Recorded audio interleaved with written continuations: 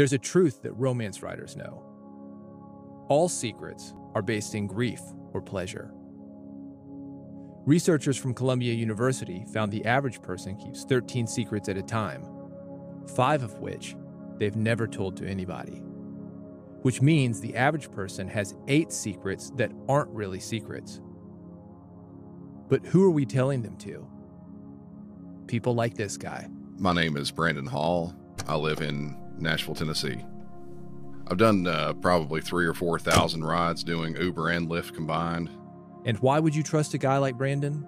Probably the main part of it is that they think that they'll probably never ever see you again. I think in all the rides I've ever taken, I may have picked up the same person twice.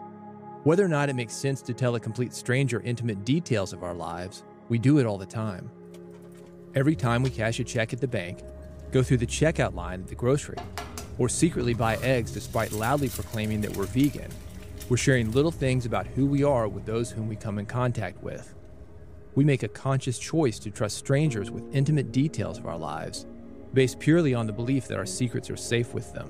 One woman, she said that she went to some birthday party, got trash drunk, had like $60 worth of Taco Bell, ate all of it. $60 buys a lot of tacos. Maybe that's not a big deal. She said, I took the biggest shit I've ever taken in my life. Or maybe it is. And she went into detail about it, like how dirty it was and just stricken with diarrhea and all kinds of stuff. It was horrible. But Brandon has perspective. It's just something that I wouldn't say around other people. I certainly wouldn't say it in front of someone I've never met before. By day, he works emergency dispatch for Nashville police, fire, and medical. 200 plus calls a day by myself. I think I've probably processed over 1 million calls one way or another by myself. And he's heard a lot of secrets.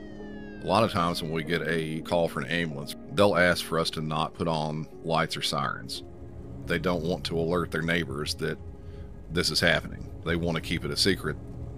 It's almost as if Brandon himself is social media, because like social media, people share everything with him, whether he wants them to or not. It's like being on Facebook all the time. They have to talk nonstop about everything. It doesn't matter what it is.